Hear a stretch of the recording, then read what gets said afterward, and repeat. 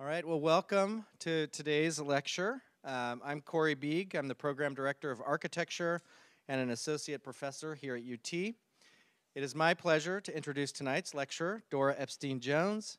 Dora is a theorist and teacher of architectural culture.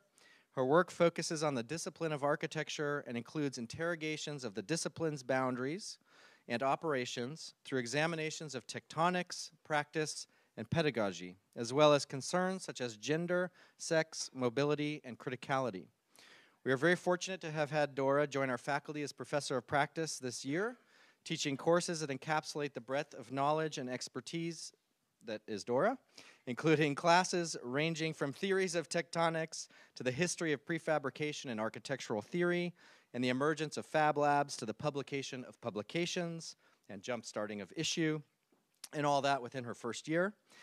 This breadth comes not only in her course titles, but also in the wonderfully original titles of her written work. Here are just a few samples: The Mouth and the Gullet, Loose Modularity, Lumpy Logic, Abject Terror, A Story of Fear, Sex, and Architecture, and Extreme Makeover, or How the F Word Shaped Contemporary Architecture.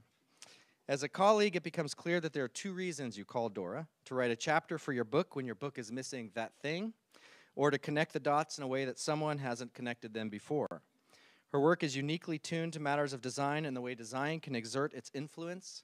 It has been published in compilations as wide-ranging as Possible Mediums, a book that includes a collection of design mediums and a projection of architecture knowledge to come. Speculative Coolness, Architecture Media, the Real and the Virtual, a book about speculative coolness, and the forthcoming Purple Architecture, as well as several essays for the very important journal of our time, Log. And although her CV is one of multidisciplinarity, after all, she holds a Ph.D. in architectural history, theory, and criticism from UCLA, an MA in urban planning from UCLA, and a BS in applied behavioral sciences from UC Davis. It's also rooted in buildings and the building of buildings. Dora has co-authored and/or edited books focused squarely on practice, including Zago Architecture and OfficedA, 2 installations, and her latest work, which is centered around collections for Morphosis and Stray Dog Cafe, including the recently published book Morphosis Model Monograph. She served as a principal with Jones Partners Architecture with West Jones and has been involved with the design of several speculative and built projects and has been a frequent sounding board for some of the world's most well-known designers. That small sample of just a few of the things Dora has been up to represents the kind of expansiveness that she is known for and why she is such a valuable member of our school and more broadly the whole of the discipline. She has unique ability to rope in the current of our time, the canon of the discourse, and the issues local to whatever region of the world she finds herself in. While acting as chair of the architecture department at Texas Tech, she advocated for the importance of the rural. While coordinator of both general studies and history theory at SCI-Arc, she did the same for the urban. I, for one, am excited for the deep knowledge of our field that Dora brings to our school, our courses, and our conversations. Please join me in welcoming Dora Epstein Jones.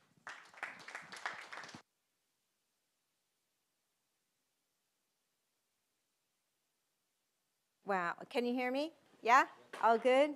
Yeah, thank you, Corey, for that wonderful introduction. And thank you, Clay, and the lecture committee for inviting me, and to various deans as they come in and out. And as a really special bit of love for the UT Austin faculty who've taken me in when me and really my family needed it most. I'm grateful, and I'm looking forward to getting to know all of you, so I hope that today can serve as a conversation starter. If you don't get enough of me today, I think I'm also going to be talking a lot on Friday, so then you'll have too much of me, and we'll all be sated. So today I'm going to take you through a brief of my present work, which is a book for the Writing Architecture series published by MIT Press. This work gets a little bit philosophical, it gets a little bit in the weeds, and so for your convenience, just for today's lecture, I've organized this into what I'm calling orientations, arguments, and agencies. So orientations is a little bit about me. I'm a theorist. I study the discipline of architecture. I'm obsessed with super nerdy details, and I direct a lot of my inquiry toward the dominant narratives that have comprised and produced this discipline we call architecture. And while I get it that, you know, disciplines are constructed as both power and episteme, I also see the extent to which we're stuck in a discipline. I mean, as long as we have institutions and museums and education and audiences and clients and labor and logistics and codes and licensing, et cetera, et cetera, et cetera, we have a discipline. So my fundamental question has been, why punish? Why so bad? Is there anything positive that can be gained from a discipline? And if so, how? So at the core of my work is this positive valence. I was at UCLA in the 1990s, which was kind of the West Coast birth center of the digital age. And really the broad agreement or kind of caveat there was that evolutionary computing was going to kind of eliminate the need for history and theory in architecture. History and theory were over. And you can imagine my dismay. I had come from urban planning, and I'd been closely aligned working with Jackie Levitt and with Ed Soja. And I really felt welcome there as a, at that time, gender and sexuality theorist. And so here I came into architecture, and it's like, no, theory's over. So, you know, it's funny because I think in the last years since my career has spanned, that a lot of my architecture colleagues confuse my positive vibes for being post-critical. But I suppose that what I'd like to say is I'm lucky to have had a strong foundation in feminist, queer, and othering discourses, such as bell hooks, my favorite, and Trinity Minha and Adrienne Rich and Liz Gross, who all confirmed for me that I can be critical and loving, that I can be angry and celebratory, that I don't need to stay small or domestic or local, and that I can voice big theoretical thoughts. And a side note on that is beware of anyone telling you that is over. That's a sure sign that the gates are being kept. So as a theorist, I conduct historical research and I write, but I also convene and converse, as in this, issue of Log that I did with Brian E. Roberts that really became sort of weirdly, wildly popular with a life of its own, and I think it's on doing off beautiful things. A dear non-architecture friend read my essays, including this essay, and he asked me, he's like, are you the policeman or the criminal? And I thought that was pretty cool. But mostly, I've dedicated my career to one good message. The discipline of architecture, our discipline, that which includes a lot of landscape architecture, interior design, and urban design, is more elastic, more generous than we give it credit for. Now, I came to this conclusion during my doctoral work on travel trailers and mobile homes, which were emphatically declared not architecture by my committee. At that time, I answered my committee's objections by referring to the discipline as possessing a kind of agility. But honestly, I believe now that the discipline is less self-conscious and canny than that. It's not as intelligent as that, perhaps. Foucault once said that power quilts itself to points of resistance.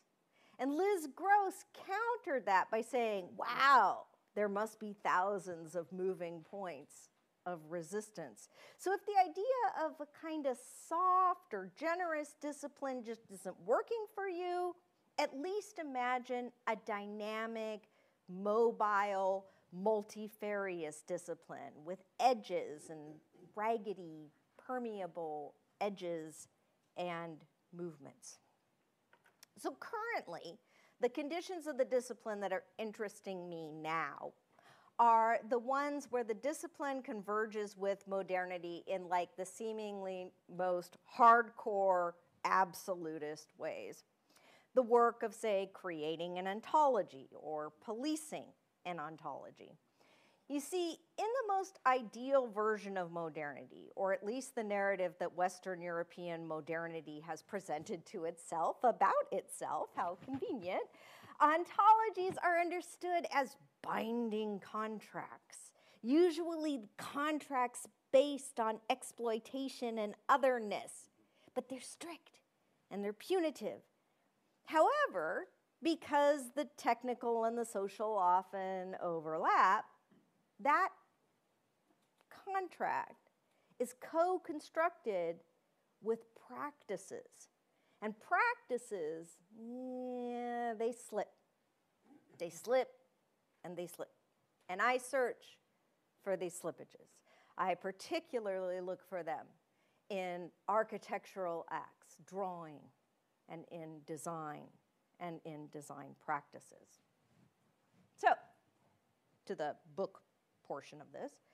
Pre-pandemic, I was in the Avery Special Collections at Columbia. And I was calling up basically every shred of documentation cataloged under the words architectural theory.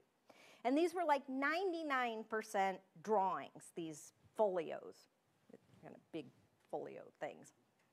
And like a lot of trained doctoral students, former doctoral students, I was looking for a particular needle in a haystack. And my haystack, which was this pile, this kind of growing pile of the rejected folios, was growing bigger and bigger and bigger. And I started to feel really bad for the librarians and for the people who manage the stacks. And I thought, I gotta get out of here, and and just let these poor people be. And so without my kind of needle, without finding my needle, I left. I hit the subway, I transferred to the N, and revelation. My needle was the haystack, this giant pile of folios.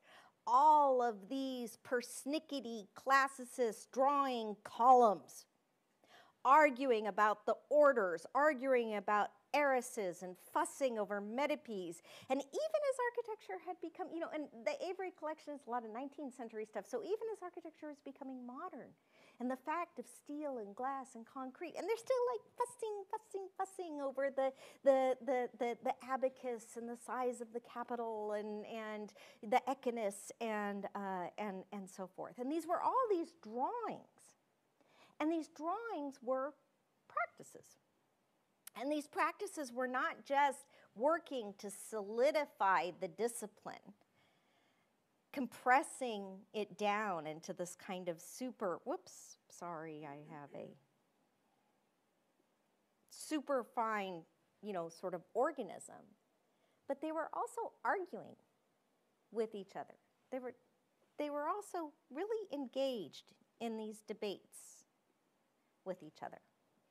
And so my current work is on this big kahuna of a really thin bandwidth of 400 plus years of architectural theory, the orders. And while the book that I'm working on encompasses a lot of hair-splitting versions and the haystack, yes, there are a lot, I'll just excerpt this part for today.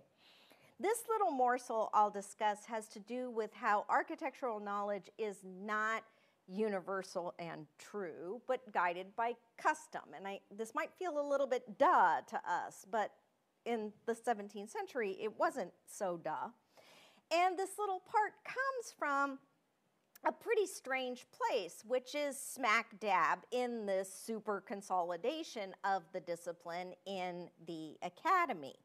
So I was familiar at this point with both Christopher Height's argument and Lucia Allay's discussion regarding this particular image from Claude Perrault's Ordonnance of 1680. And both of my colleagues and idols, especially Lucia, refer to this image as a kind of modern moment. For Chris Hite, it's the presence of the grid that serves as the regulating system for the orders. And for Allais, it's this way in which Perrault had kind of presciently discovered a distinction of kind rather than of part, which was how most of classicist thinking was. And Allais said something in this 2005 article about it that just triggered me. She said, Perrault's system tolerates inaccuracy. So, of course, I wanted to unpack that assertion a bit more. You see, we generally look at this moment with Perrault as a kind of outlier moment, that architectural theory has a history of the establishment of the orders, and unlike his colleagues, notably Blondel, or like everyone else at the Academy at that time, Perrault was kind of leaning into the possibility that the order of the orders was not universally and always correct. Perrault had been tasked to translate Vitruvius. And he had been tasked on behalf of a kind of identification of the new French nation, or the French national order. So this was already a political act. And he was plagued by the idea that so-called, cultural blossoming wasn't limited to Rome. And he was especially kind of haunted by the presence of influential Italian architects such as Palladio and Serlio. And so, as we know pretty well, and you've probably been taught this in architectural history classes, Perrault distinguishes. He distinguishes between two types of beauty. The absolute type of beauty, which is derived from nature and associated with these kind of universal laws, and then what he interchangeably calls both arbitrary and customary forms of beauty. So there's kind of an absolute, and then there's an arbitrary, customary one.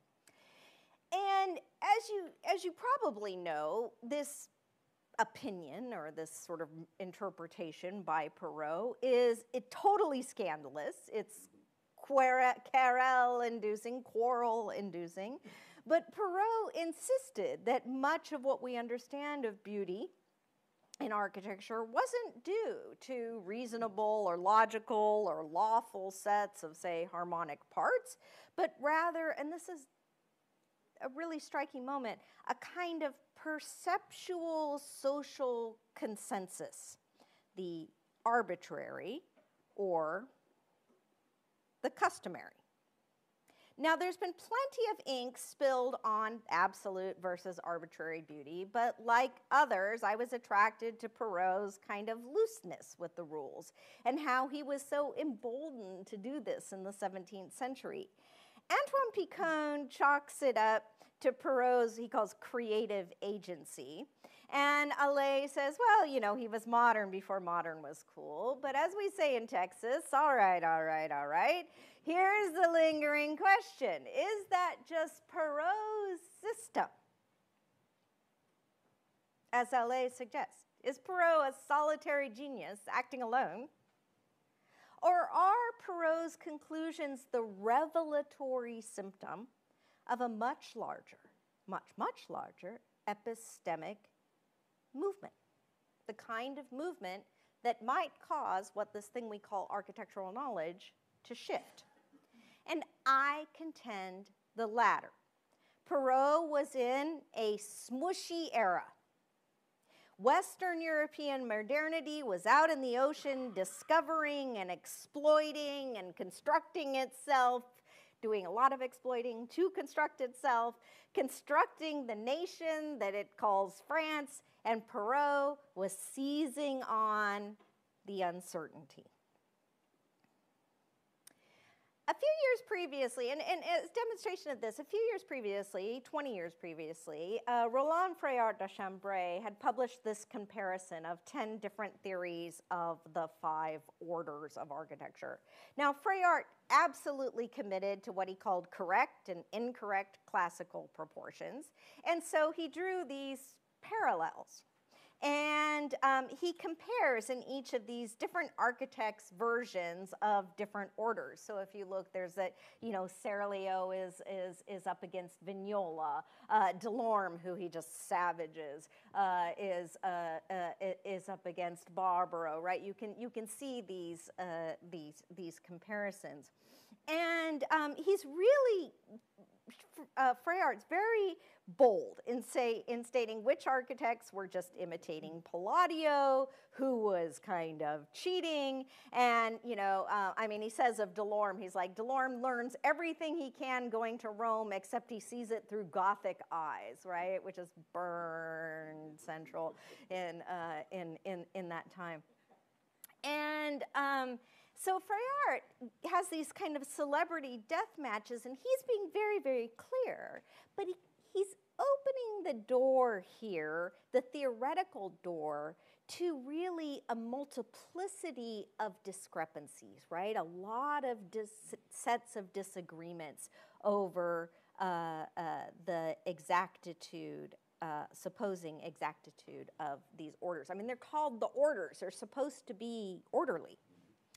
And that multiplicity of discrepancies, Perrault, he probably really didn't believe that there were only 2 forms of beauty.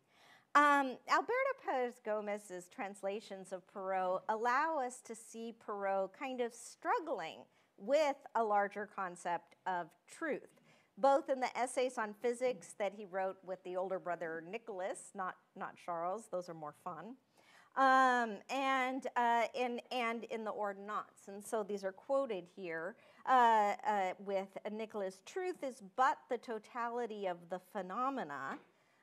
We can give multiple explanations without ever expecting to find one that is exclusively true. And then in the Ordonnance, it is impossible to find any source other than custom for the pleasure that they impart. I mean, so for as much as he says that there's a universal positive beauty, he's like, there's no real source other than custom. And I think Perrault so doesn't believe in absolute truth that his answer to the abuses and licenses with the orders is he just takes them all, and here you can see when I say all, sometimes they're examples that are archaeological examples, but sometimes they're from other architects, Palladio, Vignola, say. He takes them all and he just kind of averages them out mathematically. So no matter from whence in history they originated or with whom, Perrault measures, reports, and then kind of subsumes this into what he calls our dimensions, by which I assume he means the French national dimensions. But the French national dimensions then are not true. They're an average, which is, as you all know, an elision of truth. But it also, I can see why this ordinance gets a really chilly reception from the dear Sun King, who probably really objected to being average in the search for a French identity of beauty. So it's around the same time that Perrault was writing. Giambattista Vico was born, and by 1725 we have a convergence because Perrault's texts come into common printing, and the latest Louis, not the Sun King, he packs everybody up and he moves to Versailles, so he kind of abandons the project in many ways, and Vico pens the new science. And according to Vico, the new science, which is basically all of humanistic knowledge at that point, was and is constructed, made, invented by man, by history. And so it's not some universal law waiting to be discovered.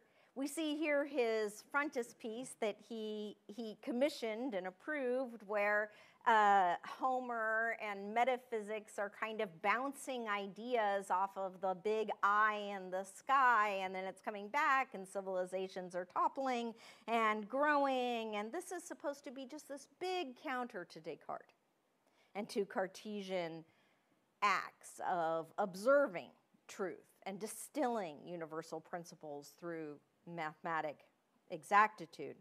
And Vico says, okay, there might be some universal truths, what he called il vero, but most humans operate at a level of more like certainty, derived from judgment that is learned over time, and that's il cero. Now, I'm no Vician scholar, but I think you could describe Vico then as this kind of really early structuralist, and that he thinks that that knowledge is based on sort of this history of ideas. But the word that Vico uses in order to describe that is custom. Custom. Custom is also the word that gets used by Piranesi in his observations on the letter of Monsieur Mariette. He states point blank that it's custom which fixes the rule, not Vitruvius, not Palladio. And he proclaims, he says, the orders should be abolished, the whole system should be abolished, and that their elements can now be used with liberty. He uses he's kind of excited about this. If you haven't read the observations of the letter of Monsieur Mariette, you should. It's quite the read. So this is at a time when Western culture is out really trying to catalog all of the parts, and it's really leaning toward a narrative that's going to say, oh, the Greeks were the superior version, that was the end all of that. And here's Piranesi, and he's unearthing all of these Etruscan examples. He's putting them up against really the Julien David Leroy, who is really the master of this Greek narrative, and he's calling out his colleagues, and he says, quote, you are all following custom. And he says it's folly, and it's monotonous, and it's probably wrong. He says monotonous. You can, again, read this. So back to Perot and the Carrel and this stunning comparative slide that gets used in every architectural history class in the Western Hemisphere. And I was like, wait, why was there no permanent revolution at that time? Why didn't the sum totality of Perot and Vico and Louis going to Versailles and all that give way to a more flexible narrative or a more flexible set of architectural epistemologies? And the answer, I theorize, is this. The system doesn't tolerate inaccuracies. Inaccuracy tolerates a system, for a while, anyway. And every system tolerated is based on custom, a kind of consensus. And that the word we use now to denote custom, meaning judgment based on fairly loose evidence or non-evidence, is bias. I mean, I often wonder how the world would appear to us if Perot had won the Carrel, and that this hut, this hyper-local, contextual, relational hut, had formed the basis of architectural knowledge then. Or if Le Corbusier's eyes which do not see opened up a new order, an order based on cars, on mobility, on shaping, on performance, on skins, instead of remaining with the temple, still teaching the temple, even today. Or if we had imagined a non-sexist city. So at this point, I'm going to end a little bit the book portion and kind of move into what I call maybe more active architectural urgency. So so what do we do with this? What, you know, I mean, that's nice, Dora. That sounds really cool for those 17th century white men.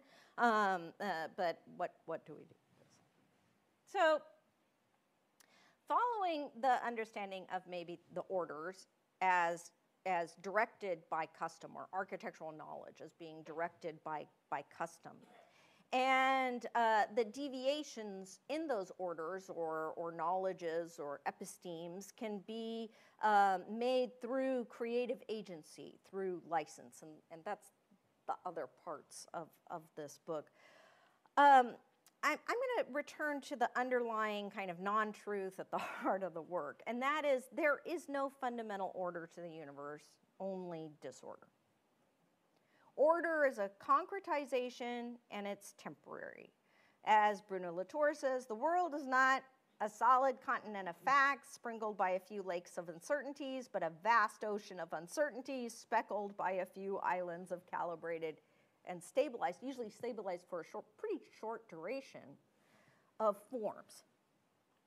And so it's likely that we're wrong most of the time, like almost all of the time, like amazingly wrong, like the Earth is flat, or the sun revolves around the Earth, or Pluto is a planet, or electricity is bad, or cars are good, or sugar won't kill you, or sweetener won't kill you.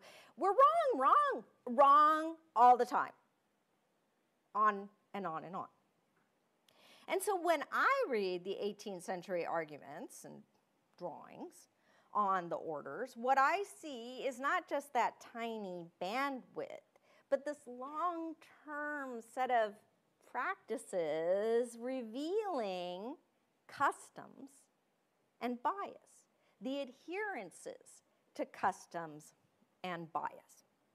Now, bias and custom are useful. They're really useful in a world that's primarily disorderly. We say, okay, yeah, we're going to call that thing a chair. We're going to call this thing, you know, a table. Yeah, we're good. We're going to go ahead and go with the consensus on that. And we exchange information this way. We can organize institutions and lecture series, and we can uphold a discipline. We can transmit that discipline as knowledge and have students and teaching and so forth. Bias and custom are also super helpful in making a generous discipline. And any map of architectural thinking from the 18th century moment onwards was going to reveal a lot of turbulencies within that discipline. Many challenges, much questioning. But custom and bias are also dangerous, harmful, especially if they cease to have relevance, or if they exploit, or if they lead to design decisions and practices that are wasteful, capricious, unjust, racist, sexist, or just plain smack of privilege. So the good news is that custom and bias, which is also this fundamental state of admitting we're usually wrong, means that change can also occur. My favorite contemporary author on the subject of bias is Jennifer Eberhardt. Dr. Eberhardt conducts one-to-one experiments using face priming and what she calls then shape prejudice. For example, this grainy gun shape is slowly revealed from frame 1, which is kind of super unclear, to frame 50, which is a kind of absolute clarity of that image. And she shows a subject participant, a white person's face, and it takes about 41 frames to recognize the gun. But when she face primes a black face, her subject participants recognize the gun in only 20 frames. And she also looks at things like baseball calls and umpire calls and the instantaneousness of these stereotypes, and that these stereotypes alter how we perceive objects and how we perceive shapes. Now, obviously, her experiments are associative and help us understand how racism can be so persistent, pervasive, and terribly violent. But her experiments also show us how instantaneous these cognitive links can occur with custom and bias. She shows how bias can feel natural, how it can be really stubbornly embedded. And that feeling of attachment, of comfort and discomfort is, according to Eberhardt, a feature of bias itself. Now I'm going to embarrass maybe a member of our audience. Closer to home, I also very much respect these recent chronograms, diagrams offered by Charles Davis, Dr. Davis, and Curry Hackett. I'd love to see this diagram extended into the late 17th and 18th centuries, as I strongly suspect that the more conservative and unrelenting tectonic theories on the column orders were probably informed by racialized worldview, and certainly one that idealized Greek forms. I also think it is connected to this sense of a French national identity. But more on the track of the orders and what I'm working on, these authors, both Eberhardt and Davis' work, shows that just because tectonic associations and shape cognitions can be instantaneous in our brains or thoroughly lodged into our historiographies, does not and should not infer that these conditions, tectonic conditions, are neutral or value-free.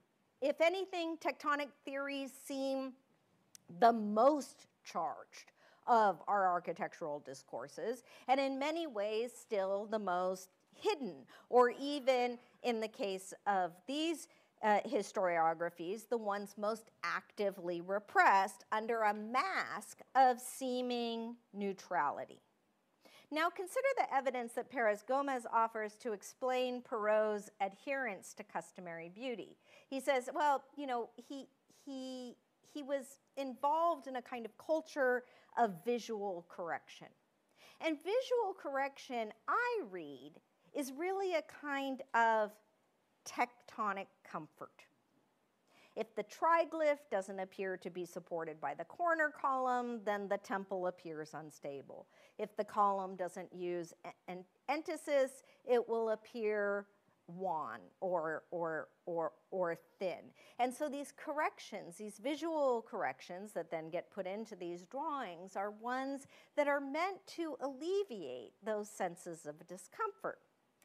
Moving into a contemporary era, how else should we explain the continued use of crown moldings and baseboards and window frames and as anything but the privileged desire for tectonic comfort? All this banding, tectonic comfort. Yes, we can attribute some choices to style, but we must acknowledge a popular abhorrence of an unframed window or an uncladded facade or an unparapeted roof. Please stop and think for just a casual second of how many miles and miles of wood or whatever this adhesive stuff that you can buy on Wish is used to satisfy our cravings for moldings, or how much material we use for fascia or soffits. And tectonic comfort is not only aesthetic, what we might call a kind of beauty bias. Tectonic comfort is the direct lineage of these tectonic customs. The persistent strain of classicism, Blondel 1, that makes us seek in the wall what Western European architects thought they saw in the orders: a top, a middle, and a base. A sturdy base to assure us of a stable footing, a graduated pedestal to gently rise vertically, a vertical rise that's not too long, not too vertiginous, and of course, a cusp, a lip, a shoulder to connect that vertical element as if to visually hold up the ceiling, the beam, the roof on top of it.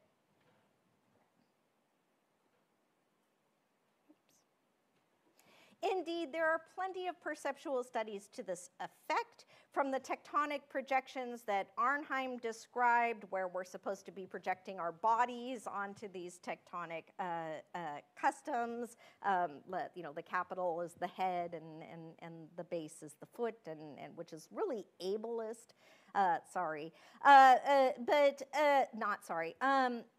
To these aforementioned studies of tectonic form. To these kind of quasi-scientific or even outright scientific surveys like this one on Finnish log architecture. In this study, the authors, they were very careful to state that the contemporary log projects, these Finnish log projects, referred to glulam logs, not like whole logs harvested. And which is the industry standard in Finland. And for the sake of forestation, the policy mandates the use of these glulam logs. And so the architects that participated in this survey were shown all of these contemporary log architecture examples. And the architects, of course, very reasonable, very well educated, and and so forth. But they all clung to this notion of a truth to materials. They all preferred the upper example to the lower because they were concerned that the lower didn't, quote, look like logs. Additionally, they were dismayed by the presence of what they discern as a kind of steel structure underneath the logs because, and then according to one architect, strong logs don't need steel.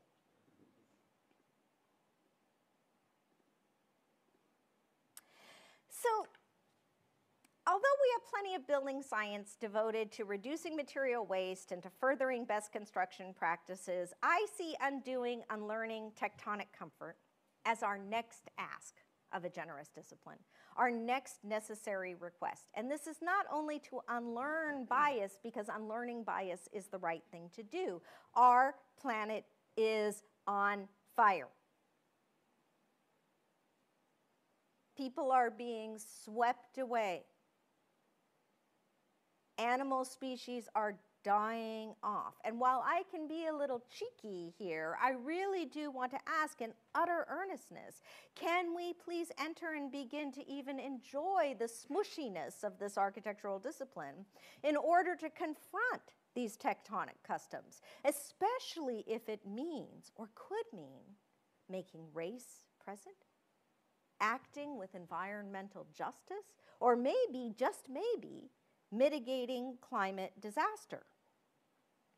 Academies and research units are brimming with good, intelligent innovations, sound modes of construction and structure that use thermo-responsive concrete, reusable materials, additive and subtractive processes, celluloid fibers, liquids, and mushrooms. And with these advances come new shape tectonics and maybe new orders of columns that are necessary to support play, water flow, plant life, as well as support a very human need for ornamentation, expression, and intricacy.